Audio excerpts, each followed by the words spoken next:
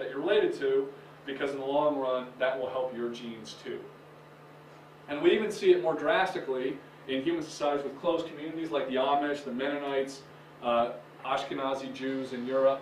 Basically, these are groups where intermarriage outside of the community is strongly acted against. They have very strict sets of requirements in terms of clothing and other factors that separate them from everyone around them to make it very clear who belongs and who doesn't. And again, this is I mean, I don't want to, it's not the same as a troop of chimpanzees, but it's the same basic idea that these people are isolating themselves from everyone around them to make sure that they know who belongs to their group and who doesn't. And by doing so, they've made sure that when their children grow up, they will tend to stick with other people in their grouping in the hopes of maintaining whatever it is about that group that they find desirable.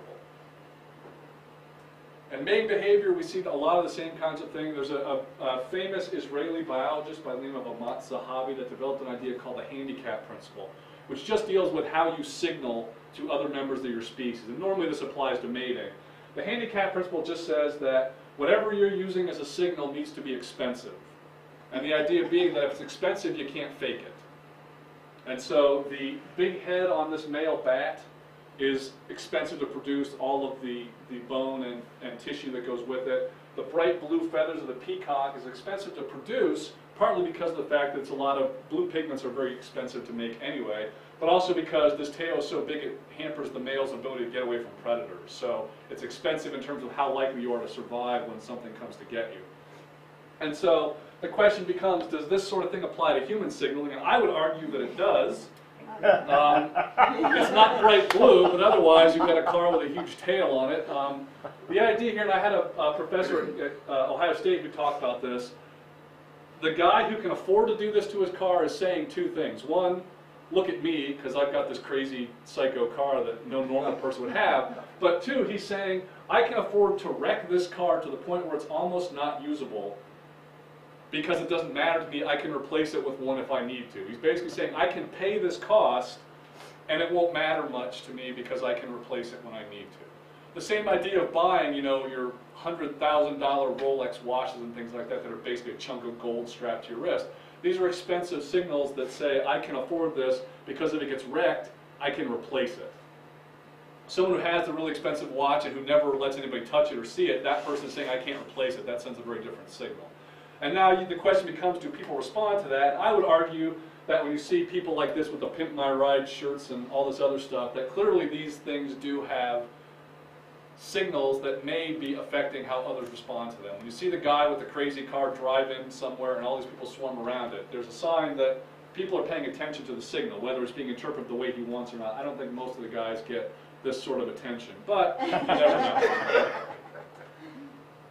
There's also the aspect of which kind of ties into the last thing about female choice, which is basically just, I don't know if you can read this, it says cut the crap and show us your willy. But basically the idea is that in many species, the male has to do something really, really crazy to attract the attention of the females.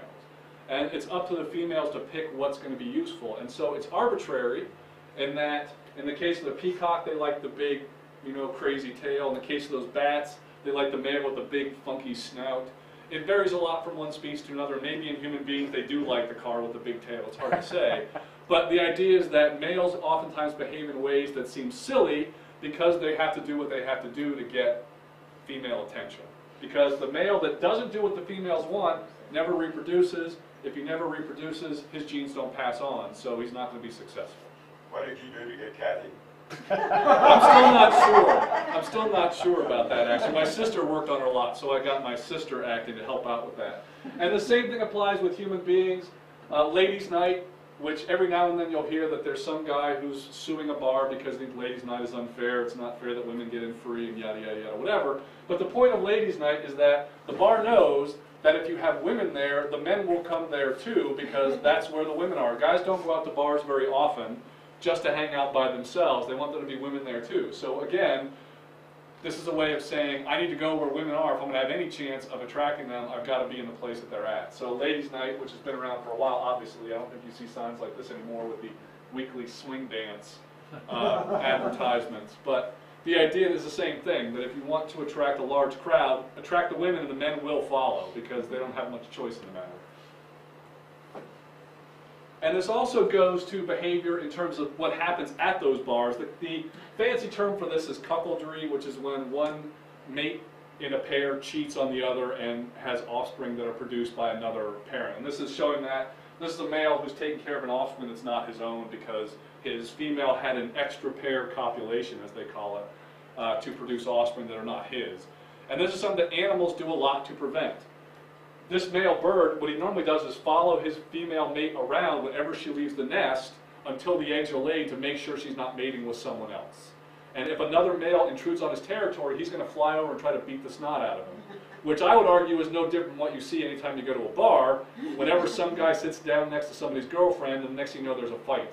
I was talking to a student of mine who's a fireman who said they got called to a bar 4 times in one night. Oh no, Eddie, a guy at a bar.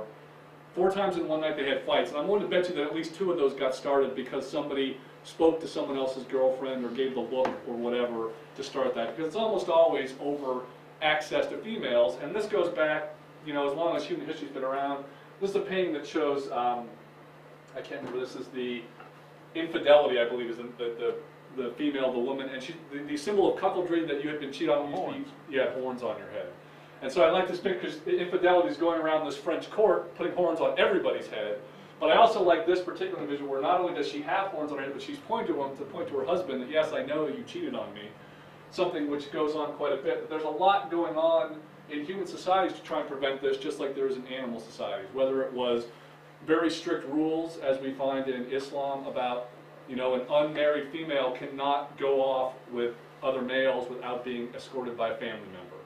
And, you know, the ideas of, you know, not coveting your neighbor's wife and things like that. These are just ideas to prevent the possibility that you might be raising some kids that aren't yours. You know, the paternity test, the baby daddy thing, you know, Jerry Springer, all of that is basically nothing more than outgrowths of behavior that have been around as long as there have been paired matings in the animal kingdom. And so we're not doing anything differently with our behavior than what other animals do. And it's if you go out and do, you know, paternity tests, there was a time they were going to randomly paternity test that I learned about. It was in New Jersey. My history teacher told me about it. It was back in the 50s. They were going to do testing of blood types back then. It was all it would have been.